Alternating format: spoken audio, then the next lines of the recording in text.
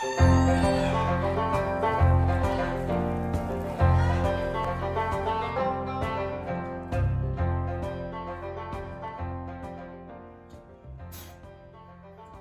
everyone, it's time for snack. And this is going to be a fun one today. This is the first time I've had this too. If you remember, we read a Purple Cow poem. And it said, I've never seen a purple cow. I never hope to see one. But I can tell you anyhow, I'd rather see than be one. I thought that was silly, so that's why I made my art project into a purple cow. And that's what we're going to have for our snack. Purple cow snack. So here our ingredients are ice cream. And believe it or not, I don't know if Miss Berg is the only one that didn't know this, but there's purple cow ice cream. Ah, I've got it.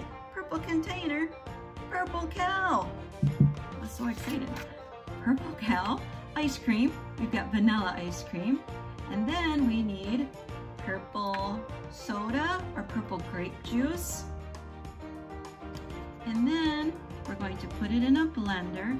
Now it turns out that Miss Berg's blender is at school, because I know it's fun. I know a lot of my students like to make some fun drinks in class for cooking. So unfortunately it's at school, but that's okay, because I feel like we could make this into maybe a purple float. So you could use the blender, which I know is a lot of people like to use. So if you want to do that, make sort of a milkshake with it, or you can make a purple cow float like I'm gonna do.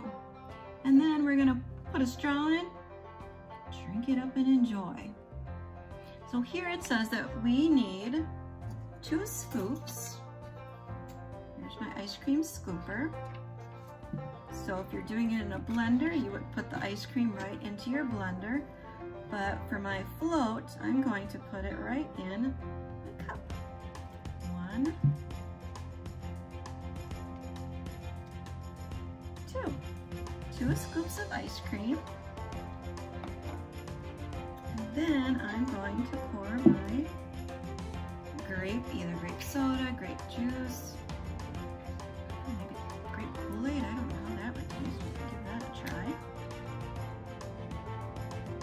Right over top.